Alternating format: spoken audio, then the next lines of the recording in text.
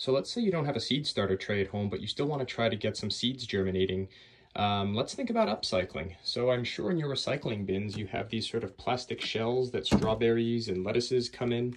So why not fill them with a little potting soil, poke some holes in it, drop your favorite seeds right in, cover them up, and they're going to double as a nice little humidity dome for you to kind of help with germination.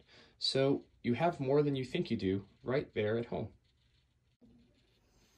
Another upcycling seed starting hack is to take your used paper towel rolls or toilet paper rolls, cut them into small pieces, fill them with your potting soil, and put a little hole in the top, bury your seed, and let them start there.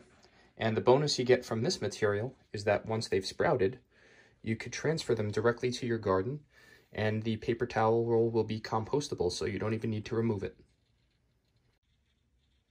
So I have a whole bunch of these little plant stakes for marking my crops, and let's say you don't, but you still want to find a way to kind of mark things up.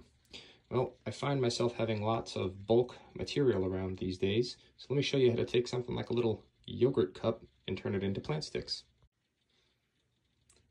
Simply cut around the top, down through some strips, and clip each one off at the bottom.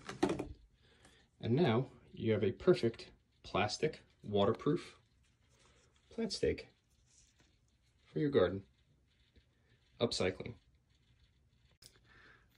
All right, and there you have it. So there are your little seed starters that we talked about. We've got the yogurt cup that we cut up to make some plant stakes, and we're even reusing a baggie from the kitchen as a sort of makeshift humidity dome.